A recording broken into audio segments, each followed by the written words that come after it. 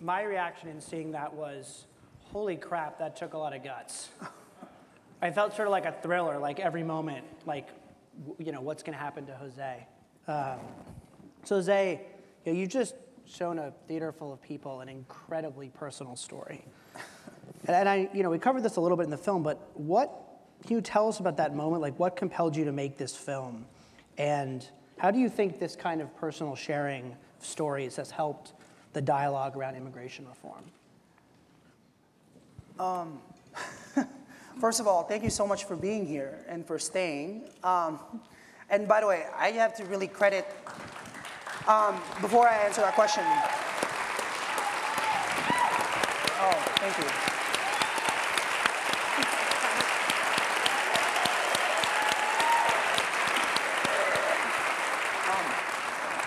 So I should just say one thing. So filmmaking is really probably the most collaborative art there is, and you couldn't do something like this without a team of people. I'm so sorry to embarrass them.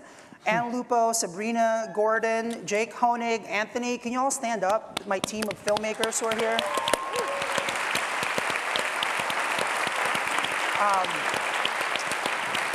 And I don't know if you noticed, but our executive producers, I'm so sorry for embarrassing you. Sean Parker was one of our executive producers, so I'm not sure if he's here. Matthew Hilsick and Liz Simons, please stand up.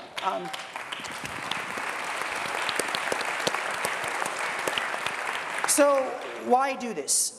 I was really afraid of this film. I was afraid of it because I didn't want it to be this vanity act. I didn't want it to be this narcissistic, you know what I'm saying? Like, originally my plan was to do a film on dreamers. And so I met Gabby and we interviewed a guy named Roy Naim, who's an undocumented Jew, born in Israel, moved to Brooklyn when he was 3. We found all these other people.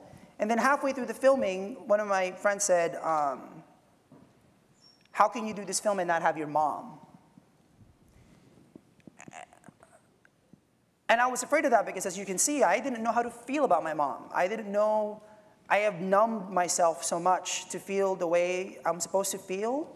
And I just want you to imagine, as we, you know, in terms of personal stories, as sometimes we get so caught up with immigration about being Republican or Democrat or about border security or all those things. I want you to just think that you just saw one story. Can you imagine how many other broken families are out there experiencing the exact same thing? And so it's funny because people have said that, you know, I've come out, I guess, twice in my life.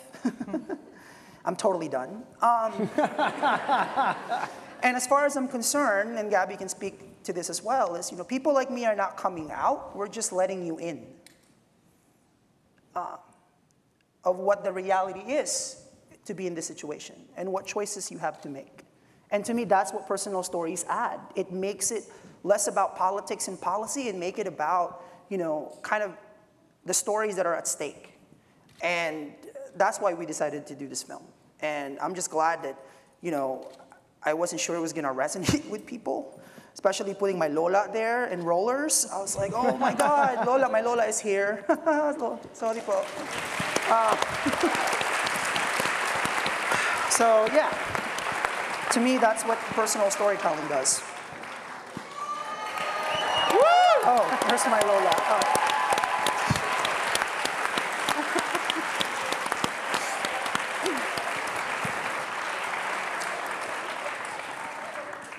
So Ruchi, you know, I know that, you know, you're an immigrant as well, and I know you've had a somewhat different experience than Jose, but I'm curious kind of what similar themes you see, and if you can tell us a little about your story as an immigrant. I'd like to start off by thanking Jose for sharing his story.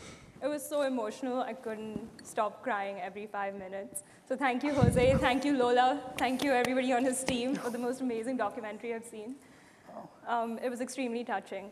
So I came to the United States in 2000 as a student, and since then I've been on many different visas, everything from an H-1B, a CBT, an OPT, an F1, and now finally a green card.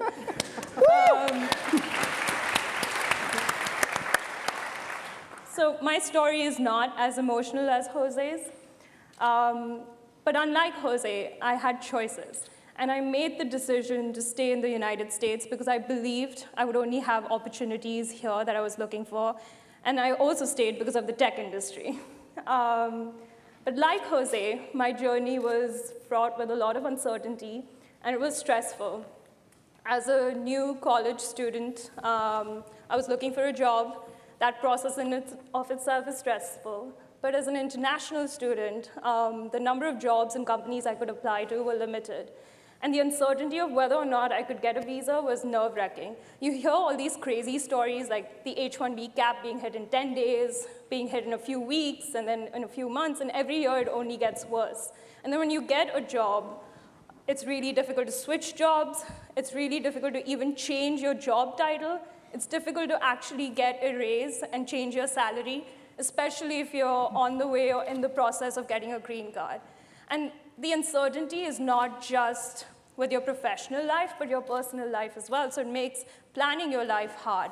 And all of these things that I've talked about, finding a job, choosing where you work, choosing where you live, should all be fundamental choices. But as an immigrant, these are just really hard, stressful decisions, and you're just basically surrounded by uncertainty all the time. So Andrew, you founded Groupon, one of the fastest growing tech companies of our era. Can you describe how immigration played a role in your experience? Sure. I think what I saw at Groupon was a subset of a larger truth, which is that immigrants are good for America. If you think about it, people who are ambitious and industrious enough to venture out of their home country into unfamiliar territory, maybe without family, maybe they don't even speak the language very well, those are the kind of people that you want. And America is existence proof of that as a country that was founded by immigrants. And so I think that's true on a large scale, and we saw it for sure in the tech industry. We grew very fast, hiring about 10,000 people from inception to about 4 years old. And but most of those people were customer service and sales. We actually were very slow in hiring high-skilled engineers. And it's not because we didn't want to hire more. We never hit the number that we wanted to hire in any given year. And it's not because they didn't exist. In fact, we were having conversations with them constantly in their home countries, but we constantly ran into problems where we just simply couldn't get visas to bring these people who were highly capable, and we were prepared to pay whatever it took to get them over here. We just couldn't get them, and it never made much sense. It was impeding us as a company from creating more jobs and growing the company faster, from doing more things for our customers. It was just standing in the way of us doing things that would make this, that would help America grow. And so Ruchi and Andrew, we sometimes hear the argument that the tech industry just wants more visas so they can hire foreign workers to pay lower wages than Americans. How do you guys see that argument? Well, I think what I say again about the high-skilled workers applies. Anyone who's ambitious enough to leave their country, that's the kind of person that has an above-average chance of doing great things, and that's why America is such a great country. I think beyond that, it's just an ethical issue. I mean, it comes down to the golden rule for me. I've spent enough time in other countries to believe that there's something very special about the United States, and I imagine being in someone else's shoes, and if I wanted to come start a company here or build a life here, and somebody told me that I couldn't, that would be frustrating, especially when you consider the fact that I can is an accident that I had nothing to do with. And it's one thing to reap the benefits of that accident, but then to try to deny it from other people just feels kind of nasty. It's like walking down a street. Yeah. I'll stop there. So to build the best products and to build the best companies, we need the best people. And I know that many of my colleagues in the audience can attest to the fact that we do not pay lower wages to get the best people. The way I see it essentially is that we just don't have enough supply to fulfill the demand for highly skilled, qualified people. And I believe the Congressional Budget Office recently announced estimates based on the Senate bill today that talks about the fact that over 120,000 jobs will be created a year because of the newly proposed Senate bill. So I don't think we're going to be lowering wages, and also earnings for all American workers will probably increase by $470 billion in the next decade or so. So I honestly think it's a myth and not really true. So Gabby and Jose, what is the involvement of the tech community meant to you as folks that are personally living through this every day? So I think it's really important to just pause and say thank you. Thank you to the people that got us where we're at today. If it wasn't for a teacher that believed in us, a neighbor, if it wasn't for a preacher and the community that we come from, we wouldn't be here. And I'm hoping that this event is kind of like those dominoes that fall. It took doing a walk to get some attention, and people believed in us and believed in that walk. And then people believed in Jose and believed in what he is doing. And I think there wouldn't be a movement if there wasn't Facebook. There wouldn't be a movement if there wasn't Twitter and just the social media that we use to get the word out. And one of the things that we would always say was that the revolution wasn't going to be televised, and that nobody was going to tell the story that we were telling like ourselves. And it was our story to tell, and we were going to put it out there because we were done hiding, we were done being in fear, and it was important to be able to have those tools. And so I want to say thank you to you, and to everybody that made this possible. And of course to Facebook, which has stopped many deportations. Yes. Facebook that has allowed for us to be able to communicate and be in touch with our family members back at home. And Facebook, it's our little community where we feel safe and we're able to just expose ourselves and be like anybody else. God, isn't it amazing? So I was working for Ariana Huffington, sitting in my cubicle in New York, when somebody forwarded me a YouTube video of this woman walking from Miami to Washington, D.C. And then we had Felipe, Juan, there was 4 people that were walking, and she was one of the people in the videos. And now I'm sitting here next to her. 3 years later, back to your point about dominoes falling, I mean, I would hope that, look, this is where I'm from, and I'm proud to be from the Bay Area. I would just hope that this is the kind of event that can be modeled, that we can have in communities across the country as we debate this immigration bill. And it doesn't stay here. And it doesn't stay here. And that we figure out how we can get people together from different groups, right? And that we realize that, again, we have a stake at each other. I mean, this is what's so special about this event. I mean, from the very beginning, when Joe and I would talk about Forward That Us, you know, it is always about the big picture. And I don't think after this event, I don't think you can argue that. I think the fact that you have a room with, you know, day workers and dreamers and families, and, you know, we have a contingent of many undocumented parents in this audience, and you have some of the most powerful tech leaders in the country, all speaking the same words, that we want immigration reform and we want it now. So this is a moment, and I'm just happy to be a part of it.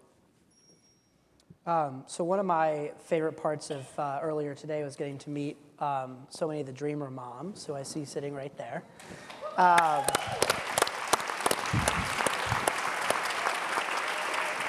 So Gabby, can you tell us a bit about the work of the Dreamer moms and kind of how they've gotten involved and the role they've been playing?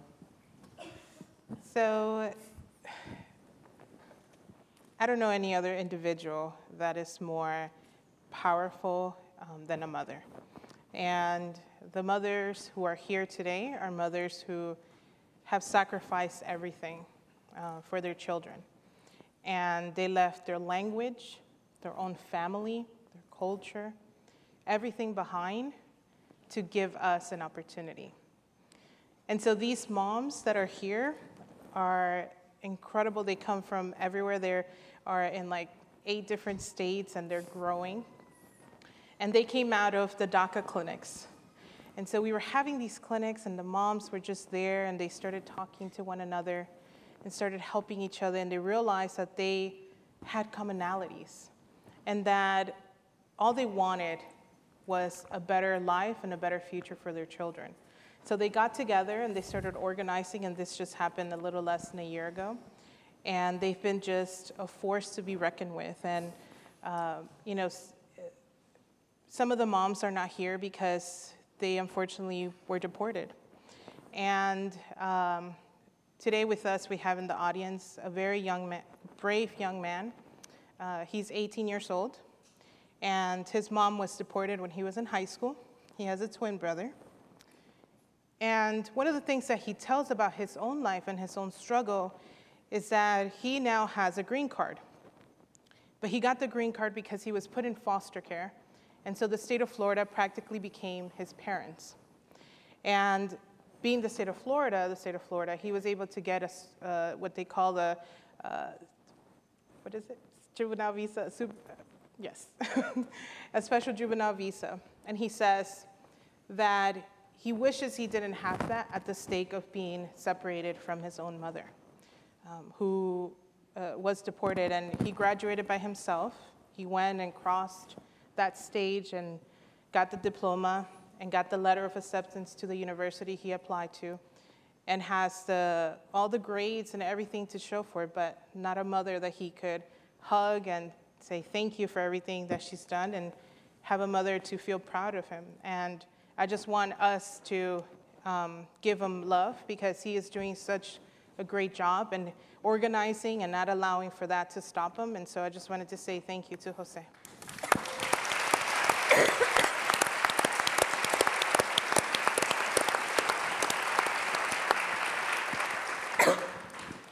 So one of the parts of the film I thought was kind of most powerful was when you were in Alabama and Iowa. Dr. Grassley. Very Talk to Grassley. We have not spoken. Not yet, but we will. It was clear that, you know, to me, that explaining your personal story, you had people who've been seemingly opposed. I mean, a guy who even interrupted you in his opposition, you know, starting to become more open. So how do you see that kind of process spreading and scaling? I know this is going to sound crazy, but I'm just going to say it.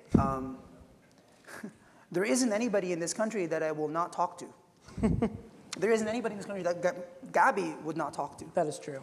If you put us in front of any group, Republican, Democrat, anybody, and we just explain to them what the situation is, look, I believe that Americans fundamentally are good, kind people.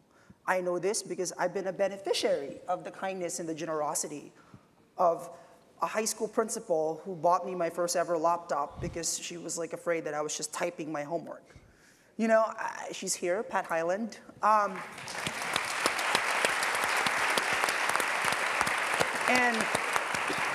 And Gabby and I talk a lot about this. There are Pat Highlands all across the country that do this for people like us. And so that's why it's really important for me. I've done about 130 events in 31 states.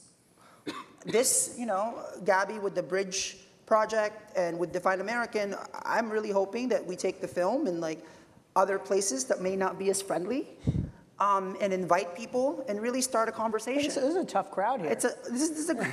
But you know, I recently played the Iowa scene in front of a mostly Republican crowd in Indianapolis. It was great.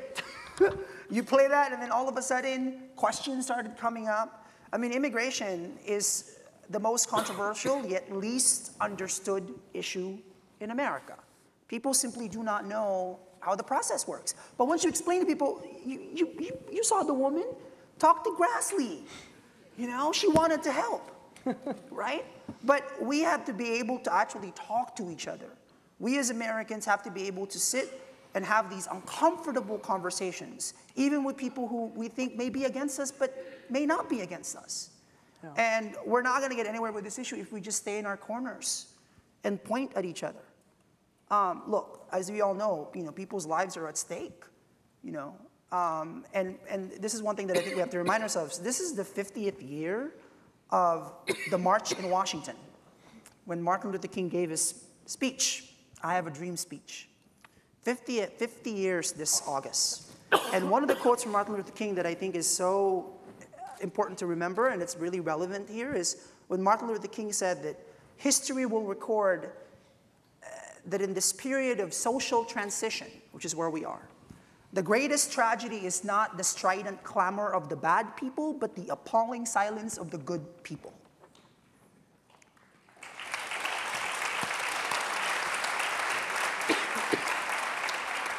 We cannot afford for you to be silent anymore.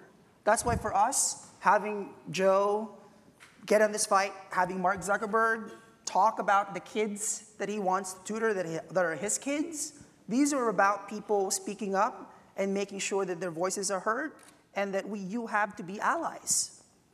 And that's why I think, that's where I see us kind of going from here on out. And again, like this is why having these kind of gatherings is important.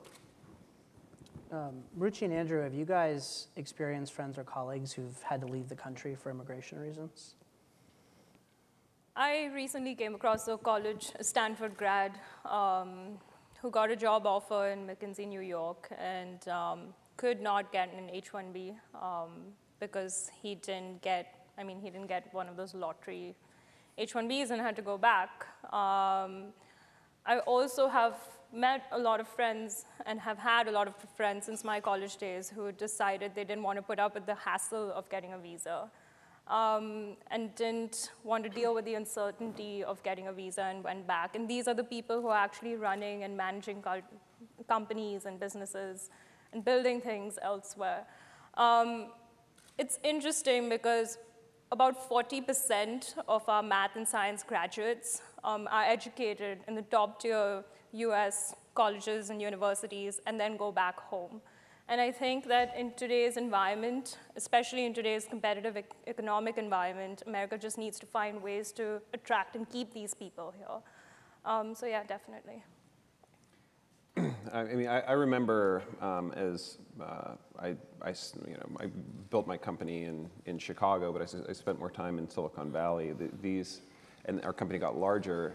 Before, like these stories seemed like things that would happen in like fiction or in movies, because they just seemed so surreally bizarre and counterproductive. And everybody that I met seemed to have a story like this of somebody that they knew. Who had been deported or couldn't go home or couldn't get to the United States. And I still remember how remarkably strange it was, how prevalent these problems are. And I apologize, this is too personal, but have you guys had experiences of, some of the friends that you guys have made who have not been able to stay? Gabby, go ahead. Go first. So I've gotten calls at 3 in the morning, 4 in the morning, people crying and just having to wait like 10, 15 minutes for the person to finish crying, to finally hear that a loved one has been put in detention or deported. And a friend that I made through trying to stop his deportation, we were able to stop his and his brother's deportation because right now there's like a hierarchy of goodness, I guess. I don't know how to really describe it, but dreamers are seen as the nice ones and the ones that we want to keep, right? And because they came on no fault of their own and it's their parents' fault and this really horrible kind of victim and the parents are the culpable ones for everything that is happening. And so a friend of mine and his brother were able to stay because the senator submitted a private bill, but the parents weren't. And the parents were deported back to Colombia. And it's been years since my friends haven't been able to see their parents. And this is something that happens every single day. We have over 1,000 people that get deported every single day. On any given night, there's 34,000 people that sleep in detention centers, that sleep in jails. And one of the hardest things that I think our community has had to deal with is the fact that you have a president who said, and I remember this as if it was yesterday, when he was debating Hillary, and said, there's one thing that I'm going to do, and then the first thing I'm going to do is pass the DREAM Act, and in the first 100 days, I'm going to pass immigration reform. And yet, he is a president that has deported the most people than any president. In modern history, yeah. 1.7 million people have been deported during the Obama administration. And this is something that it's totally, there's no reasoning, there's no explanation for it. And so we see it on an everyday basis. It's something that it's very common. And during the walk, we met so many children that were left behind, sleeping in couches and floors of family members that couldn't really take care of their own children, but had to take care of these other children that when they came back from school, their parents had been already deported. The point that I really want to add is, so I'm a part of what's called a mixed status family. There are 17 million households in America where there's at least one undocumented person in the family. So I come from like a large Filipino family, many of whom are here. So out of like 35 of them, I'm the only one of 35 people in my immediate family who is undocumented, right? And that tells you that this is an issue that is completely integrated in American life. Meaning when you call somebody illegal, or when you deport somebody, you're actually talking about someone's mom, someone's uncle, someone's sister, someone's aunt. And that to me is like one of the biggest misperceptions about this issue, right? Like, you're not deporting one person, you're deporting a community. You're deporting a network of people. And I know, this is one little anecdote. There's a woman here named Guadalupe Andiola. Guadalupe Andiola. She's right there. Ariola. Lo siento, señora. But ICE picked her up at her house in Mesa, Arizona. Her daughter, Erica Andiola, got on Facebook at like 3:30 in the morning and told people, hey, my mom just got picked up by ICE. By 4 o'clock, there's 40 of us on a conference call trying to Facebook with each other, figuring out how are we gonna help Erica and how are we gonna get her mother back. Within 24 hours, there was enough movement that the bus was literally driving to Mexico and she was gonna get deported. The bus went back and got her out.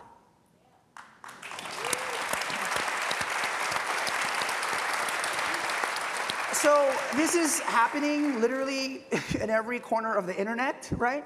But this has to stop, and look, at the end of the day, I cover the Obama administration. I mean, I cover the Obama campaign. All I know is the moment the president got elected, what luck do Gabby and I have to be given citizenship when the very citizenship of this democratically elected president was being questioned? The birther movement, right? So, I think we have to really look at this. Look, at the end of the day, frankly, I don't think the president is going to be able to escape this history. But we also know that the president wants something to happen, and we know that fair-minded Republicans want something to happen, and we know that it's time that something happens, and we're hoping that it will. And they all have the power to do it. And they all have the power to do it. Yes. So speaking of members of Congress, Ruchi, you recently testified before the Senate. Can you tell us a little bit about what that experience was like? So Joe calls me, because he never emails me, but he calls me, which is very rare in today's day and age. He's like, do you want to testify in front of the Senate? And I was like, Joe, what does that mean? And I'm not American, I don't understand it. He's like, you'll be a witness, and you can testify in front of the Senate. And it'll be great. And I was like, that doesn't sound like fun. I'll be a witness. I have to prepare a 5-minute speech. I had the same moment where I was timing myself and was afraid I'd go over time. That I'd be asked all these questions. And I was like, being a witness at a Senate testimony does not sound like fun. Why should I do this? He was like, you will remember this for the rest of your life. And I did. So thank you, Joe, for pushing me. But one of the very interesting, and I decided to have fun with it. I decided to tell my story, and I decided to tell the senators how I felt about immigration and the fact that in today's economy and we needed smart, talented, hardworking people, and that all of these things about like, immigration taking away American jobs and immigration lowering American wages was all but a myth. And there are like so many studies and so much data and so many polls done that actually disprove all those theories. But the one thing that I remember was that, I remember Senator Rockefeller asking me at the end of my testimony was, so you saw this job opportunity at Facebook and you walked right in and got a job, right? And I was like, no, that's not how it went. I walked in, I interviewed with a lot of different people, and then I got a job. So it was a very impactful emotional experience for me. It gave me a better understanding of the topic. It also made me understand the importance of comprehensive immigration. I've met many talented students here in the Bay Area, some of which are in the audience, who graduated from Stanford as undocumented students and had great GPAs, but were never able to get an internship and are still unable to get a job because of the fact that they're undocumented, out of no fault of their own. And to be able to get into a school like Stanford, to work really hard and be able to work towards that GPA and then not be able to see future is really sad and disappointing. So it was great. So we're almost out of time. So Jose, wanted to kind of give you the last question, which is, we've seen this film. I think this is the second screening of this film. Second, yes. You had one in Washington, and our whole team that was there couldn't stop crying. What do you hope is the impact of this film, and what do you want people to take away from having seen this? Well, we're hoping that we'll be in theaters at some point in the fall. But through Define American, please visit defineamerican.com.